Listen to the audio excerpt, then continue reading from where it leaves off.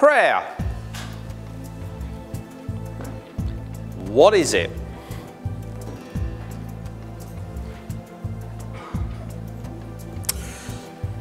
How often should we pray? How do you pray? How could you pray? Pray for what? What is the point of prayer? Have I exhausted it all, or do you think there's more? There's more. What position should one be in when you're praying?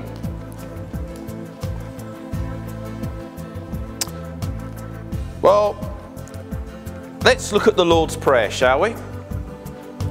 We all know it. It's in Matthew 6. I feel like that's in my way. It's Matthew 6, really starting from verse 9. And I'm not going to go into the background of why Jesus mentioned this, but it was the apostles turned around and said, and he said, well, you should pray like this. Our Father in heaven, may your name be kept holy. May your kingdom come soon. May your will be done on earth as it is in heaven.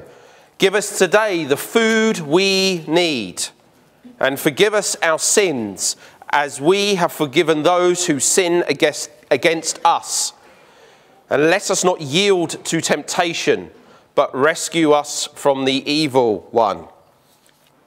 And everybody goes, amen. And we've become familiar with it, haven't we? Some of us use the older version, our Father who art in heaven. Nothing wrong with that, it's just a different opening gambit. I like this other version, the Voice version. The Voice is a contemporary Bible version, but Jesus would say, your prayers rather should be simple, like this. Our Father in heaven, let your name remain holy. Bring about your kingdom. Manifest your will here on earth as it is manifest in heaven. Give us each day that day's bread, no more, no less. And forgive us our debts as we forgive those who owe us something. Lead us not into temptation, but deliver us from evil.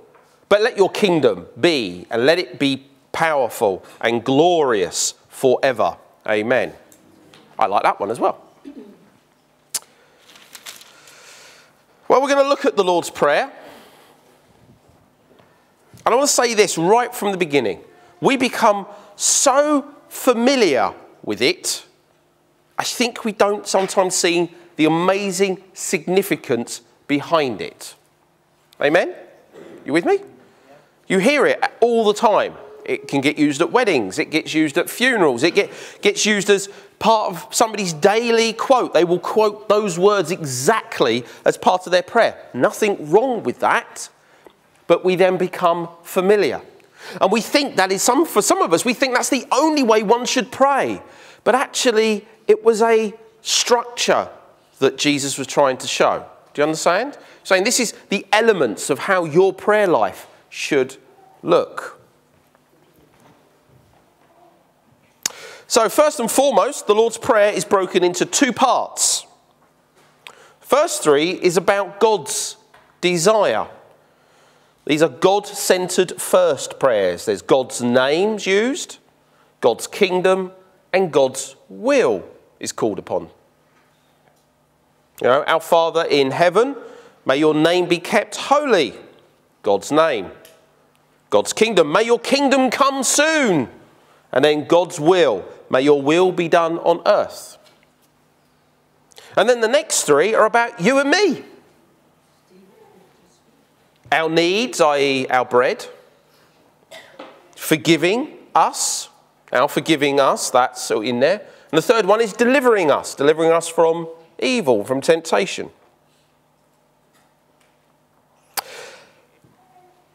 I think it's got to be an understanding that actually when we come to God, that it's God-centered first. In Philippians 4, it makes very well that we should present our request to God with thanksgiving. It's God first. It's thanking him for what he's done before we present our requests to him. 2 Chronicles 7:14 says, "Then if my people who are called by my name will humble themselves," us last, so God first, we have to humble ourselves, "and pray and seek my face," i.e. seeking God's will first, "and turn from their wicked ways," they've humbled themselves, "I will hear from heaven," his throne room, his power, his sovereignty, "and forgive their sins and restore their land," restoring your needs. God first, us afterwards.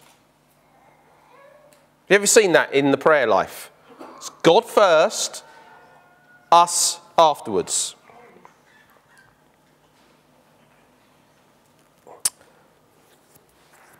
So let's try and look at the Lord's Prayer slowly but surely. Our Father in heaven. Well, when we're approaching prayer, do you know that you're approaching the creator and sustainer of the universe? So I know it's the bank holiday. Believe you me, this sermon will end in 20 minutes. Oh, look, now you're cheerful. Unbelievable. Lord, forgive them. I know it's you first, Lord. Yeah, I know I'm meant to forgive them as well as you have forgiven me. I'll work on that later.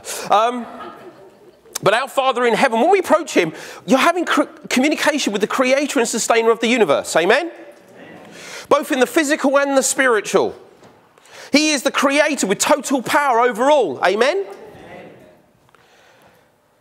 But we can then enter into that with him with a real sense of, when you really take that, just for a minute, who woke up this morning? Who's still yet to wake up this morning? But did you wake up with a sense of the normality of life? Rolled out of bed? Some of you might have fell out of bed, like I almost did this morning. That alarm went off and I went, oh, no, back to sleep. I woke up at 4 o'clock in the morning. That's the problem. But we can wake up and just look at everything around and just think normal. We might just say, oh, good morning, Lord. Or you might be one of these people who want to avoid talking to him because he's God with the biggest G you could possibly entertain in your imagination. Yes? Well, it says here, our Father. We're entering into communication with our Abba Father. The Father who is love. So because of what Jesus did on that cross, we can enter into that communication without trembling fear, but we can enter with humility at who he is against the backdrop of how he has forgiven us. Have you ever done that?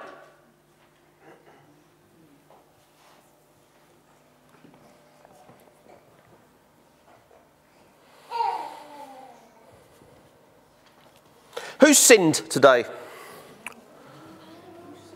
Yeah, who's sinned today?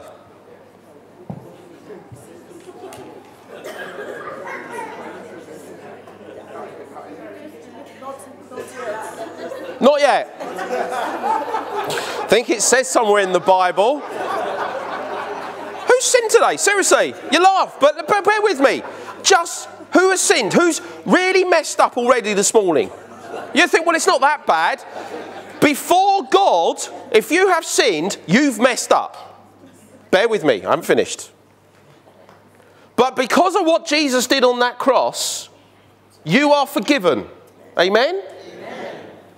And the grace that is showered out upon you is because of God. And that prayer, our Father, our Abba Father in heaven, when I come before you in communication, I'm coming into the presence knowing I am forgiven because I come in the name of Jesus Christ. And when we recognise how much we have actually sinned before God, you in the same breath will recognise how much you have been forgiven. It's a real weird thing. But when you really acknowledge the wrongs that you've done and will do, and you realise how much, when you ask God to show to you and reveal to you, how much have I really offended you and sinned against you, you'll in the same breath see how much God has forgiven you. So when you then enter into prayer with him, you're going to go, woohoo! I mean it. But some of us enter in with that real sense of, uh-oh, here we go, got to come with a whole baggage of stuff. But it's not. The opening prayer is God-centered. My Abba Father, my Daddy in heaven. For some of you, it might resonate. You might almost want to say, my mummy in heaven. Some of us don't like the idea of daddy because of our bad relationships. We can understand that. But you want to go, my daddy in heaven. And you can say that because he has forgiven you tons. Says in Psalm 130 verse 4. Now, you might not get this, but it says this. But you offer forgiveness that we might learn to fear you. That word fear is not about trembling panic. It is about the awe. Do you mean, you literally mean that you offer forgiveness. And because you offer forgiveness, I should be in awe of that. Amen? Sometimes when we read the English translation of fear, we think I should be quaking in my boots and I should have no right to be here. But it's not. Because God, our Abba Father, our Daddy in heaven says, I offer you forgiveness for everything you've ever done. That's mind-blowing, yes? No? Is that lame? You think, oh, well, oh, that's nice. Thanks very much. But think about how much you know you have done wrong. That's why I asked you, who sinned this morning? I put my hand up. Yeah, I'm just a man just like everybody else. Thought a wrong thought earlier on. Not going to confess which one. But it has something to do with Carleen. So and her rudeness earlier. No, I'm joking. Hi, mate. But you've been forgiven tons. And at Psalm 130... we fear God in a sense of awe at his grace. I don't know, have you ever been overawed, been amazed at the grace that is poured out on you? And the only other way we really know when that grace has been poured out on us and we're awed by it is when we recognise how much we have sinned against God. Oh, I'm not that bad. I didn't do that. Yeah, I can be excused that thing. I can be excused having slightly one too many last night. I can be excused for that evil thought I had about that person. I can be excused for this. And we think ourselves not too bad. And when we think ourselves, we're not too bad, we don't then recognise the full amount of grace that's been poured out upon us. We take it lightly. But when you recognise, as I recognise my sinfulness, my wrongdoing before God, and I am nothing, when you recognise that, you'll recognise even more the grace that's been poured out upon you by Abba Daddy.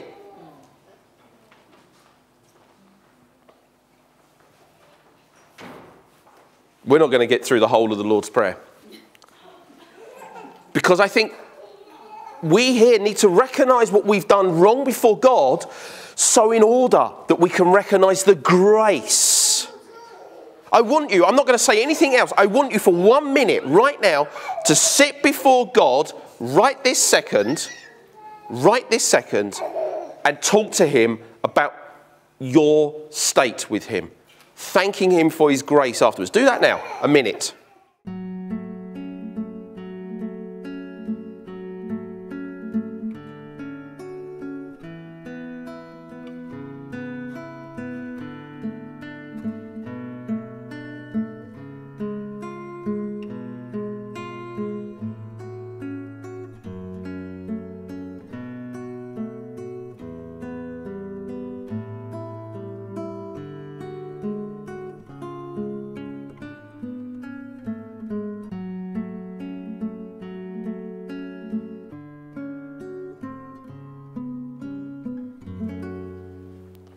Do you know, it's an amazing thing to recognise the grace that's been poured out of you and onto you.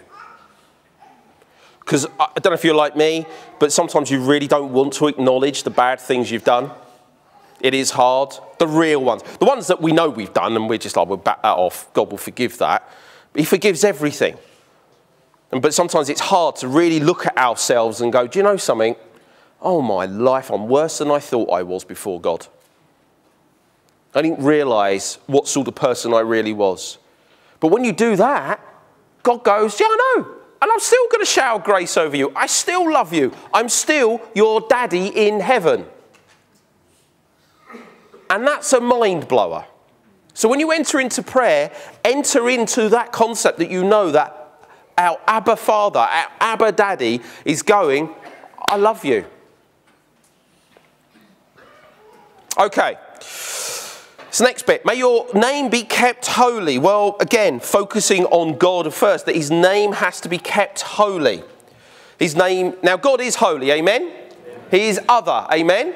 But actually that prayer is about keeping his name holy. Why is that? Well, by our actions and our words as followers of him depends whether his name is holy to other people. If he looks other to other people, because holy actually just means he is other, yeah? He's so completely not us, he is so other. And people will know who he is by our words, our actions, our deeds, yeah? So if we confess God and we confess Jesus our Lord and Saviour, and yet we live a completely different lifestyle that is clearly no different from anybody else in the world who doesn't know him, then God's name is not going to look other, is it? They're going to say, well, it doesn't look very holy, do you? It's not about us going, but it's about the way we are. May your name be kept holy. And we have to honour his name by our humble actions and words in this world. May your kingdom come soon. May your will be done on earth as it is in heaven. Well, it's a bit obvious really. It's God's will. God's will is here to be done on earth, yes? As it is in heaven. And it's his will, it's actually him being manifest. In heaven, he's manifest, amen? He's perfectly manifest, he's there. And we call upon his name to be manifest here on earth, yes? Guess what? It's through us.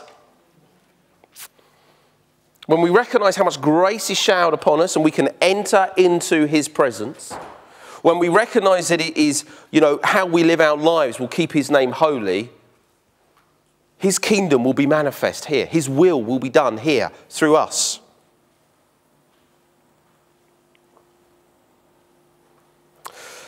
But you ready for this? The way his will is done is when we dump our own will. When you come to the Father, and I can only action this out. It's the only way I can do it, because I can't describe it. But when we come to the Father, you can come in your knees or whatever. But this is about what's going on in your heart, okay? Not so much in the physical. But when you come before the Father on your knees and recognising the grace that is showered out upon you, recognising the awe of how much we should love our God, recognising that his name needs to be holy, when you and I, we recognise that his will's got to be done because I'm going to give up my will to you today, amen? I'm going to actually sacrifice anything to do with my reputation, anything about me, so that your will can become manifest. When we can do this in our hearts and our minds and our actions, God's kingdom comes. God's kingdom comes.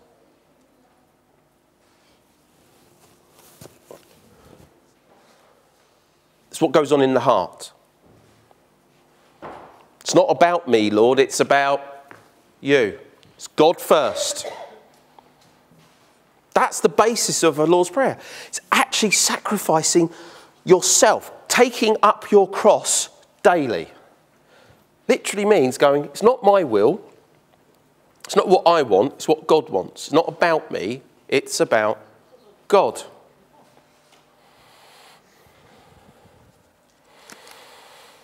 God first, us afterwards. I mean, because we can pursue our own agenda on all occasions, can't we? Yeah? Wake up. Oh, this is a good idea. I think God wants this. So let me pray for this. I want this. I don't know. Let's be really random for the sake of being really random. I want an Aston Martin DB7. I'm sure God wants me to have one. Amen? Amen? Just a subtle hint. I'm assuming there's going to be one when I become fully accredited in 2 weeks' time, no? No bonus card, no? Oh, okay. But we can think that's going to be our will and that God wants it. And you could self-believe that's what God wants for you. I mean, I clearly live in the reality. That's not what God wants for me.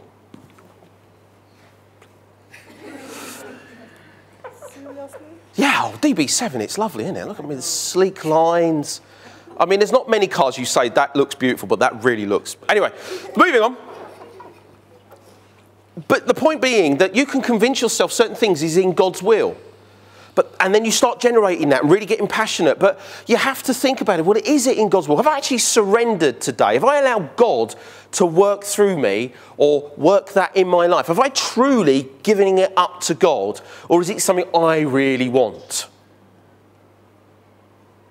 And you have to test that with people.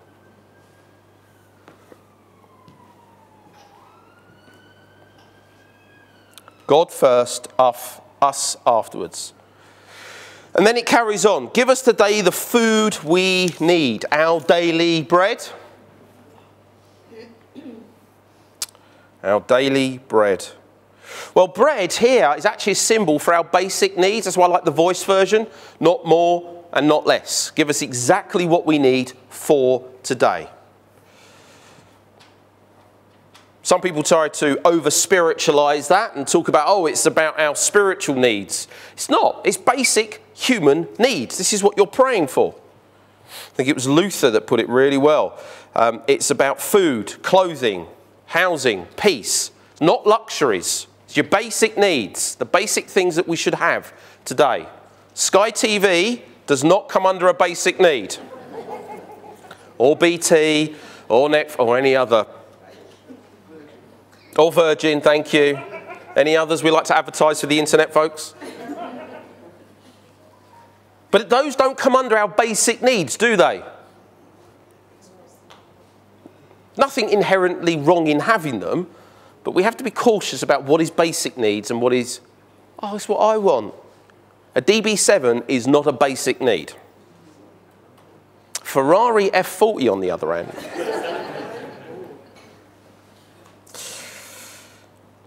When you come before God, you've put everything else before him. You recognise the grace that's poured out upon you. We live in that grace, not with a sense of, oh, yeah, I'm all right. We live in that grace thinking, wow, that's just amazing. So I want to keep your name holy, Lord. I want your will to be done because of the grace. You can then say, well, give us our basic needs today. And then forgive us our sins as we forgive those. Again, this comes back that we've been forgiven much by God. Yes? So actually anything anybody's ever done to us really pales into insignificance compared to what we've done to the holy God and how much he has forgiven us. We should be able to forgive others. Now, there are times people do need to come up to you, especially if it's a fellow brother or sister, and they need to ask for your forgiveness. They've wronged you. They do need to admit to it. But you should try and forgive them from your heart because you have been forgiven much. If your neighbours have offended you, you should try and forgive them because God has forgiven you much. That's the hardest one, isn't it? Yeah? But we should, because of the grace that we recognise that has been poured out upon us. Let us not yield to temptation, but rescue us from the evil one. What this is, Lord, do not allow us to be over... Normally it says, do not lead us into temptation, but actually God can't lead us into temptation. But God does allow trials to come our way, as in James 1, because it refines us. But what this is really meant to be saying in the Lord's Prayer is don't allow that temptation to overwhelm me, Lord. I think for us, it was the whole thing of, you know, God will not give you beyond what he won't allow you to handle in his strength and power. And that goes for all of us. But we shouldn't allow temptation to overwhelm us. We ask God to do that. And deliver us from evil really is actually from the evil one, from Satan. Keep us away from him. And these should be our basic outline prayer for the mornings. No good doing them late at night, folks. It's no good waking up in the morning and just getting on with the day. Do a quick touch with God. Hi. And get on. It should be our first thing in the morning style of prayer. God first, us afterwards. Is it Martin Luther would pray for 3 hours every day during the working day before he started anything? So he says, complete waste of time, him doing anything until he's been with the Father first. Because nothing's going to be accomplished. I think one of his famous quotes is, I am so busy today, I've got to spend 3 hours first with God. How many of us, including me, go, I'm so busy today, I've got to rush. Quick, get the kettle on, get the breakfast done, got to rush, get everybody out. And we've not actually gone, let's spend some time with God. Let's spend at least saying the Lord's Prayer, recognising who he is. When I discovered that wonderful art of spending some time with God, it's amazing how much my day went so much better. Not that rubbish didn't come, but my mind was more settled because you're with God.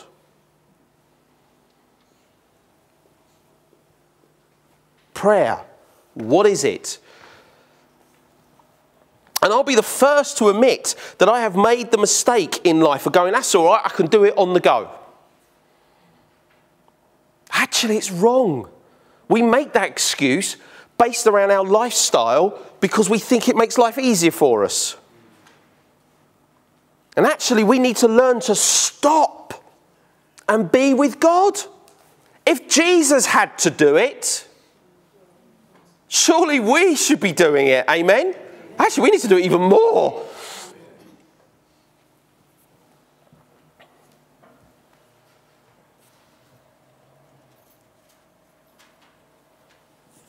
So the basic outline of this prayer, I have 2 minutes. You're praying frantically, I can see. The basic outline of this prayer is, this Lord's Prayer, it's God's first. Daddy in heaven, I can come before you because of the grace. Because I recognise I'm not as brilliant as I think I am. I want your name to be holy out there. Use me to make it holy. Lord, your will be done today through me, not mine, but yours. And then because of all that, please give me my basic needs. Please do not allow the trials and temptations to overwhelm me today. Oh, I forgot the forgiveness bit. Forgive me, which you already have been, but sometimes we have to acknowledge some of them before him. And help me to forgive others because you have forgiven me. Amen? And in now your own mind, you can think of people who you think, yeah, I really should learn to forgive them. But I want to really ask you to take away today a really practical thing. God, in his word, when he comes before us, this is a practical thing. Do you know how God speaks to you? Primarily through this. Not this specific one, but through the Bible. How many of us read this on a daily basis, really? So don't stick your hands up, seriously, because it'd be like everybody is going, oh no, hang on a minute. But if you want to hear from God, you need to start with this. We've fallen into the trap in our lovely postmodern society of going, I just hear from him in my head. But I think it was A.W. Tozer put it very well. Turns around and says, yeah, but people then fall into these whims and fantastical ideas that they believe are from God because they're not bothered to read this to make sure and test it against it. If you want to hear from God, start meditating on his word. Take a verse. Allow God in your prayer to manifest himself in you as you read this. Amen?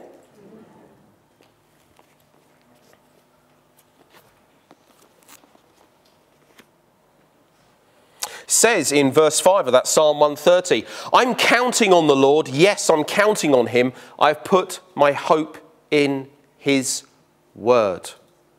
Hope is something that's not in this society. Hope is actually something a lot of us in this church still don't grasp. Read his word, you'll find the hope.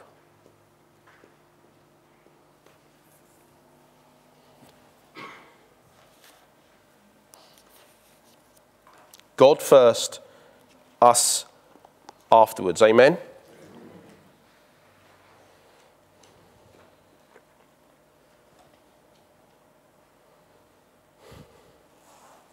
I want to go right back to the beginning because I think this is really important for this morning. It's the grace that has been poured out on you when you recognise your sinfulness. Same goes with me. I'm no different. I'm just like everybody else. When we recognise that grace, it's amazing how free you will feel.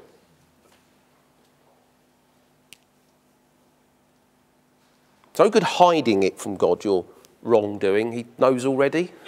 It's about you acknowledging it before him. When you do that, he will, in the same breath, show you the amount of grace that you have and how much he loves you. So I want us to take 2 minutes now before God. Again, I want you to go back to those conversations, that minute conversation you had with him. I want you now to take a moment, please. Again, be honest with him. Basically, be honest with yourself about an area of life that you know that God is saying, come on, give it to me.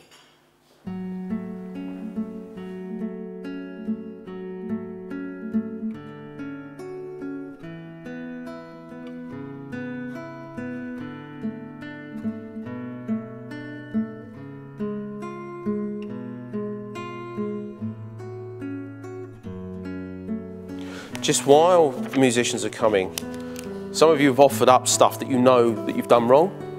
I now want you before God, because God's going, I want to show you the grace. I want to show you how much I love you right now.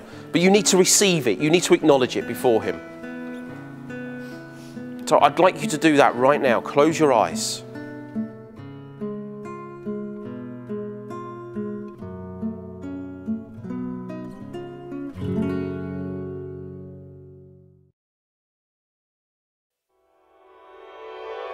We do hope you've enjoyed and benefited from this presentation.